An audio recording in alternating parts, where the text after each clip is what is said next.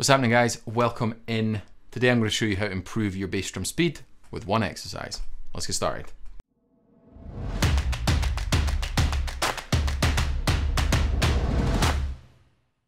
So welcome in, thank you for joining me. Once again, my name is Dave Major, and today's exercise is really nice and simple.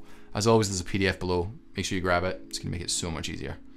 We're going to start with one bass drum, then two, then three, then four consecutive notes in a row, with the idea that if we, obviously playing four notes is really hard, but also we have to stop and start. So instead of just having an exercise where you're going on your bass drum, the stop start motion, that's the challenging part, at least for me. So we're going to start with 1 16th note, then leave a little gap, then 2 16th notes, leave a little gap, 3 16th notes, leave a little gap, 4 16th notes. Now that's going to take us all the way up to beat number 4. And then what we're going to do is, just to make sure we're actually doing a little bit more work, leave another gap and then play 2 notes leading into the first bass drum. So you basically get this. Now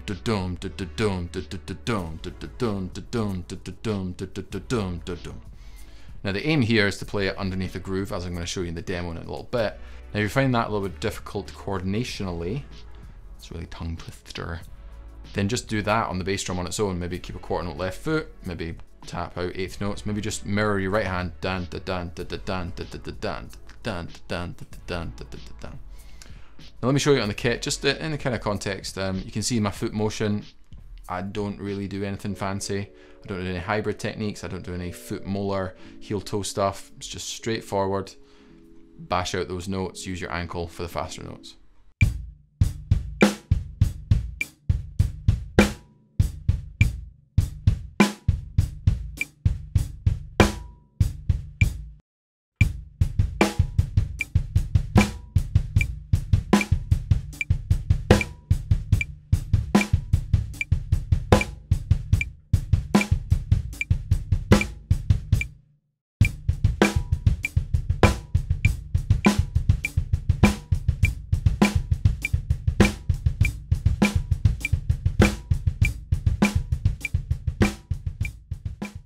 I hope you guys dug that lesson. That's obviously just one type of bass drum builder exercise. I've developed loads and I've stolen loads from loads and loads of people.